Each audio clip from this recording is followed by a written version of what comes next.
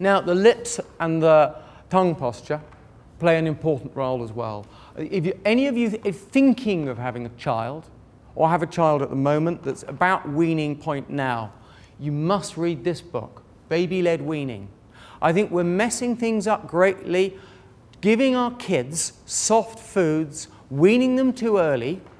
What's happening is we're giving them food that they can suckle before they're ready to stop suckling. And we never make that progress from an infantile suckle to an adult swallow. Consequently, most of us, I estimate 85% of us, have a modified infantile swallowing pattern right the way up through our lives. Everyone with big cheeks, big chubby cheeks. Those are cherubic. Babies have cherubic cheeks. Adults have hollow cheeks. And as the face is heading south, the lips are trying to hold everything in if you keep them together, and the tongue is trying to hold everything up and out. Of course, a lot of variations. A lot of people don't keep their lips together, and there's a consequence. And a lot of people have these arrogant swallowing patterns. Now, here I describe, you forget the lips, and then the cheek is supposed to be a complete band that goes around just in front of the spine, round the back with the constrictor muscles, and it's making a circle. And within that circle, the tongue's supposed to hold everything else up, and the lips hold everything in. Now, we sometimes think lips are the same, don't change, but lips are muscles. And as Arnie Schwarzenegger will tell you, lips are changeable. And because they're changeable, a girl at 13 to 33 does not grow, but lips can change. Now, here's an interesting experiment that Hillary's kindly demonstrating for us. It was an experiment done by Peter Vig. He got some students, he put a clove peg on their nose. Now, you could try that yourself. The instant thing you have to do is open your mouth to breathe. Now, if you really open your mouth wide, you'll notice it's a little uncomfortable on your breathing. And since your breathing is the most important thing in your life, what you're then going to do is tip your head back a little bit. And then as Marcotte said earlier on, that doesn't feel sensible, so then you tip your head forward to keep it upright. And in effect, we've gone from here to here. And this seems to be the modern condition. So can we affect it? Yes, we can affect it. This is what I do. This is what I do with children. I attempt to do this. I can't say I'm always get a great success. I can't say it's easy. I can't say much of it. But what I do know is people like her have a lot of general health problems, and they get crooked teeth. You see, her face has grown longer.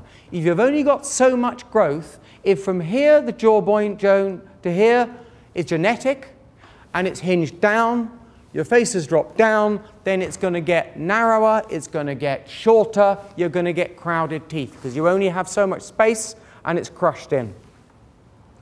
And if you straighten someone like her's teeth up, they're not going to stay straight.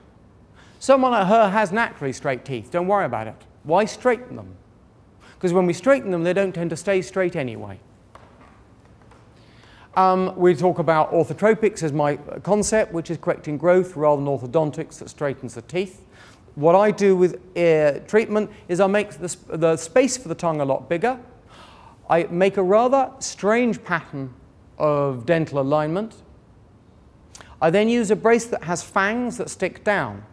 And it's converting people with this vertical growth to this horizontal growth. Because we have that horizontal growth, you have the space for the teeth, and the face looks better. These fangs engage in the jaw, and what this does means when the jaw drops down, the fangs touch.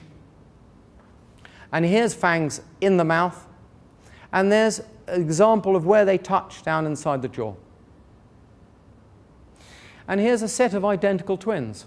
Now, what's interesting about this identical twins, that this one here, which was probably the worst if you look at the jaw position, was treated by an eminent orthodontist in the area. This one was treated by my father, and I think the results speak for themselves. You can change facial growth. You can change facial beauty. It is possible. I don't say it's easy, but it's possible. My concern with orthodontics is it will give you straight teeth, but frequently it doesn't help the face out much. Orthodontics always makes faces longer.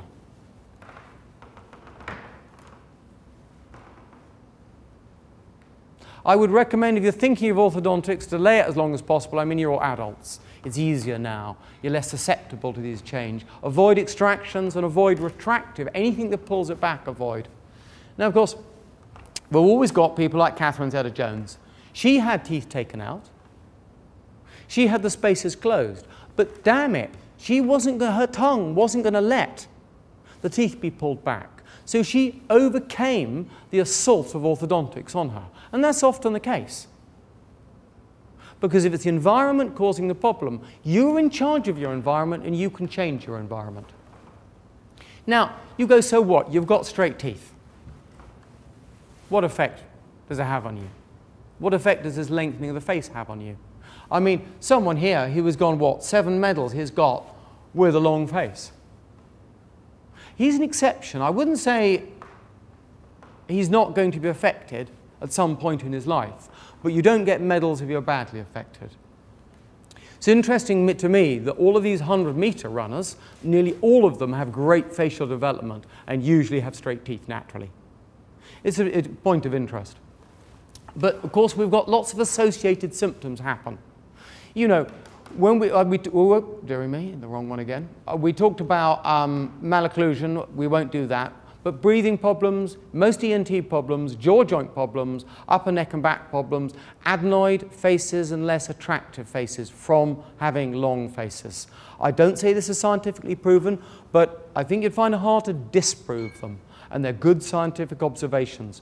When you snore, your tongue falls back against the back of your throat.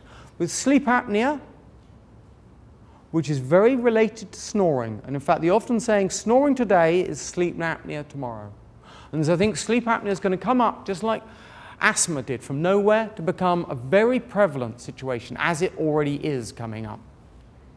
Now, the most important sign of if you're going to get sleep apnea, the most significant measurement is from the back of the pharynx to where the tongue inserts, and genioglossus insertion behind the mouth of the mandible. Now, the shorter that is, the more likely you are to get sleep apnea. Longer and thinner your face, the more likely your tongue is to get pushed back into your throat. And you can see here the tongue being pushed back into the back of the throat. Because the distance from there to there is shortened, that's more likely to happen, more likely to get sleep apnea.